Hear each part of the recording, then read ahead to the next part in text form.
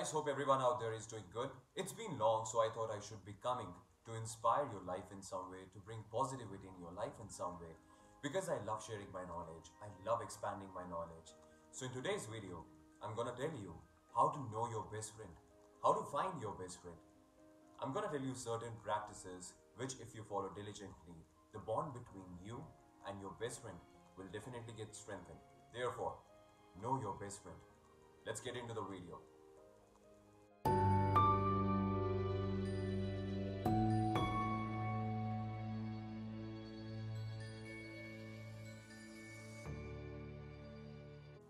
Firstly, the question comes, who is your best friend?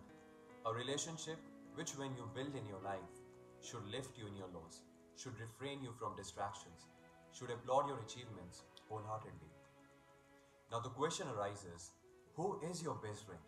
How to find one? Your best friend is always with you, is 24/7 with you. Your inner being is best friend to your outer being, or vice versa. You have to live with your Jiva instrument 24/7. Therefore, whether you want this Jiva instrument to flourish or you want it to suffer, or are you best friend to self or an enemy to self? Definitely best friend to self.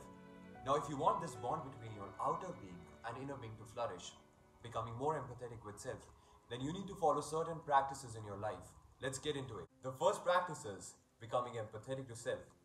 It's okay to experience pool of emotions, feelings.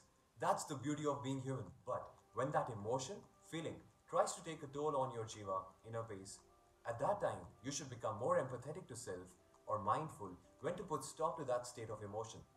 The best practice to shun away from this state of emotion, which is my favorite and I practice it most of the times, is 5-step activation. Now what is it?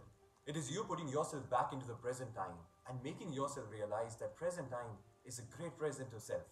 The 5 steps. Step 1. Close your eyes and focus on 5 things you can hear. It's going to activate your hearing sensation. Step 2. Open your eyes. 4 things you can see. It should be part of nature, not the material things. It's going to activate your sight and make you realize the beauty of present. Step 3. 3 things you can taste. It can be anything. It can be water, whatever is in your reach. It's going to activate your tasting muscles.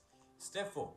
2 things you can touch. It can be anything. It's going to activate your touch sensation. Step 5. 1 thing you can smell. It's going to activate your smelling muscles. The 5-step guide is to bring you in the present moment by activating your 5 senses and make you realize the beauty of present moment. Now the second practice is coloring your inner canvas. Learning and organizing your knowledge in order to accomplish your goals. Always becoming the student of life, as it will beautify you from within. Acquire the knowledge, skill sets, learnings required to accomplish your goals, as it will bring ease in the process and reduces the timeline to reach to your goals. The example is, if you want flowers to blossom, you just don't think about the flowers. You sow the seeds, you water them, you give them sunlight, air, manure every day. Eventually, the flowers will blossom. Similarly, if you are in the constant mode of learning in the direction to your dreams, goals, the results will happen. And including the main ingredient, which acts as a catalyst to the aforementioned, is discipline. Discipline is our third practice. Discipline is the main ingredient, the foundation to every structure goals.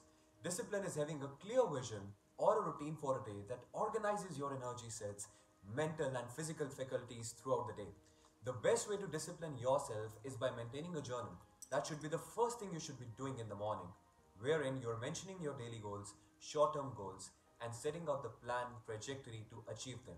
As there's an adage, it is easy to tread on the directed path. The last one is gratitude, and I genuinely love this practice. Gratitude, expressing your thankfulness either by standing in front of the mirror or the nature, by making an eye contact or closing your eyes and reflecting inner self. Remember, your outer world is a reflection of your inner world. So be mindful of what you want in the outer world, as it all starts from within. There's a Sanskrit verse, Yatho Pinde Tato Pramande. The way you are from within, so is the manifested world. If you diligently follow all these practices in your lifestyle, you'll definitely become a best friend to self. There's a saying, best friends are hard to find, because the very best friend is already in you.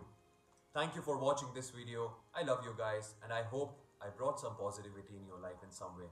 I'm gonna come up with more content to bring more positivity in your life. Love you, Samarthians. Take good care of yourself. Share this video as maximum as possible.